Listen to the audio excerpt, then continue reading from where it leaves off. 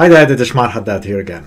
So in this video I have to show you how you can configure a Wireguard VPN on the MikroTik router. So if you have a computer which is running a Windows operating system, then you can connect VPN to the Wireguard. Wireguard is a new VPN that it has been added on the MikroTik RouterOS version 7. So from version 7 you can use Wireguard on MikroTik. I do have a course speaking about Wireguard in details. The course name is VPN Tunneling on MikroTik with Labs. So there I discuss about the Wireguard, I explain it in details, I tell you how it works, and then I make two labs, one for site to site and one for client to site, so to show you all details about Wireguard. But what I want to do in this video is just to show you how you can configure it using the Microsoft Windows. So we are going to configure it on the MikroTik router, and then we do have also a Windows PC then to connect to it. So the idea is that if you have a MikroTik router, you are going to run VPN on it. Then if you have a Microsoft Windows, then you connect to that router, and then you can go to the internet from that router. So this is the idea. My computer is on one network connection, which is totally different than the one on the router. So think as if like you are traveling and you work for a company, and while you are on your business trip, you want to connect to the company to go via VPN. So that's something you can use it using the Wireguard. So you are, for example, in a hotel, and you just connect from the internet of the hotel VPN to your office router, and then you can go to the internet from there because it's more secure, and also to be able to send your emails, reach some servers. So all those things you can do. So let's start directly with the configuration on the MikroTik router. So here is my MikroTik router. At this moment, this router has internet and it is going via a public IP address. So it's very important that you have a public IP address on your MikroTik router, or you are doing port forwarding to allow the Wireguard port to pass to this router. So anyone connecting to, for example, your public IP address, your ISP router will send it to the router, which is the MikroTik router. So we'll send the Wireguard traffic to it. So you can see we have Wireguard here. We go to it, and the first thing is to make Wireguard interface. So we create the interface, I say apply, then you have now the public key and the private key. Again, that's something I speak and explain about it in my course. I'm gonna leave for you the link in this video, so you can register to that course if you want to know the details. And this is the listening port which needs to be arriving to this router so the VPN can be formed. So that is the first thing that we need to do. And then I will say, okay. Now the next thing that I want to do is to go to Wireguard website, and then from here I go to installation, and I download and install this one for Windows. So this is the software that needs to be downloaded and installed for Windows. I have already done that to just win time. And now if I go to my computer and I write Wireguard, now this is what I have. So this is the software that needs to be on your computer. But before we do that, let me show you something, that my computer has an IP address different than the IP address of the one which is the router. So if we look here on what is my IP, so this is the IP address that my computer has, or let's say the IP address that my computer is using to go to the internet, because my computer is behind a net. And once we do the VPN, we will see that this one will start by 31, will change. So it will change to another IP address. Now, how to configure that? So we have to do the configuration first on the MikroTik and then on the computer. So first we have created this one. We said apply public and private IPs. They are there, very good. Now what I need to do is to go to IP address and give to this interface that we have created an IP address. We give it something like 172.22.0.1/24, and we put it on the Wireguard. You see that? On this interface we put 172.22.0.1. You can choose any IP that you want.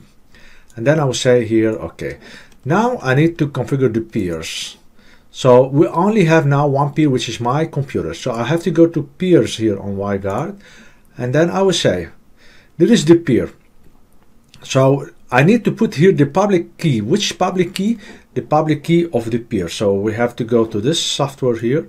And now when I say here, add empty tunnel, you see that it has a public key. So I will copy that public key from that software and I put it there.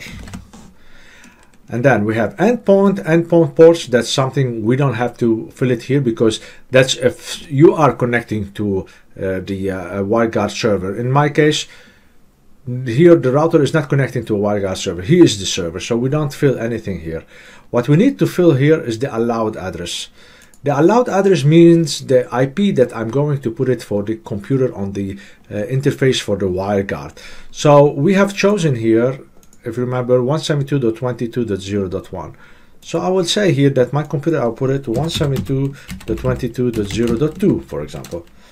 And then we can say /24 or /32, whatever. So let's do it /32. So I'll say only this IP. All right, and I'll say here apply. So that's all what you need to do from the router, which is the server side. Now we have to go to the computer. And from here, we have first the name. It's very important, and that's something they say to you here if you look on the WireGuard websites. So they say to you somewhere, I read it about here.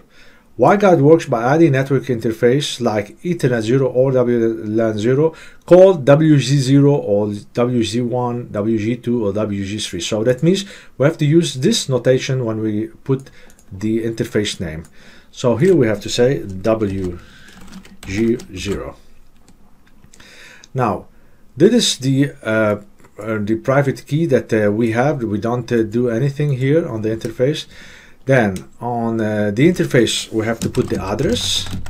So address equal, it's gonna be 172.22.0.2/32. So that's what we have added here, remember? So this is the address that needs to be allowed by the VPN. So I put it there. Also we put DNS. So DNS equal 1.1.1.1, for example. And now we have to say who is the peer. So we have finished from the from that side.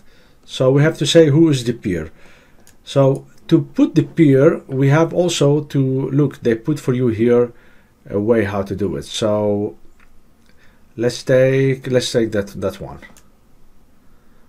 So we have to say here copy, and then we go to here, and we have to adjust. So first peer.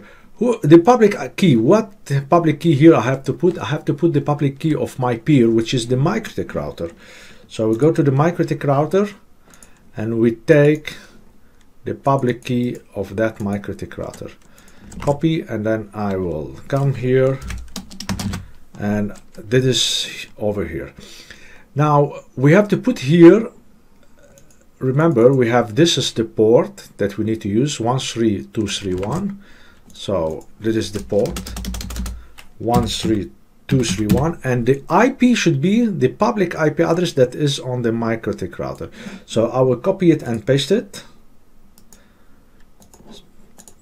So the public IP address finished by 147. That means once we now do the WireGuard, we activate the link, because at this moment if we look, the IP is still 31. So now when we do the VPN, we should see the IP finishing by 147.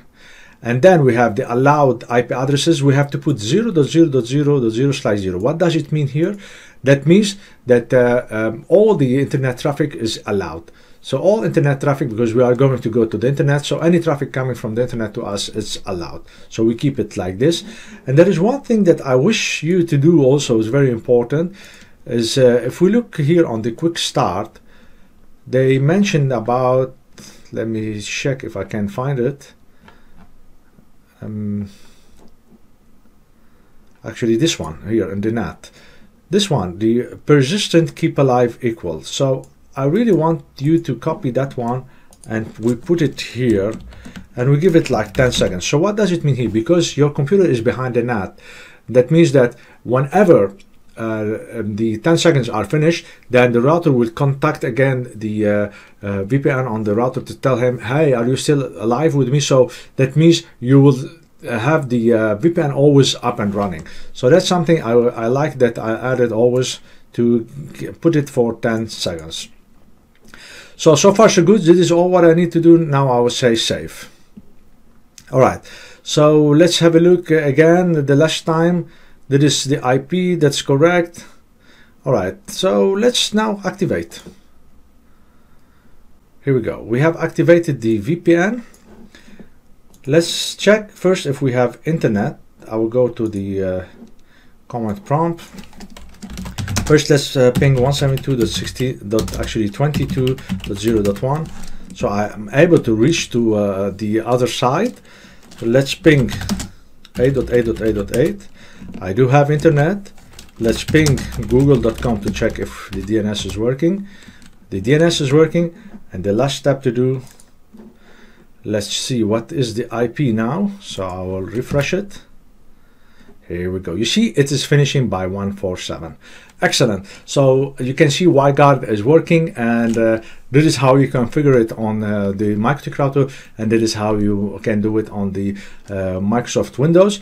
If you want to do it on other platforms, you just go to here and it shows you which platforms you can use it. So you can see it's really a cross-platform VPN. You can use it on all the platforms, and they also guide you how you can download the packages and how to do the configuration so it works for you.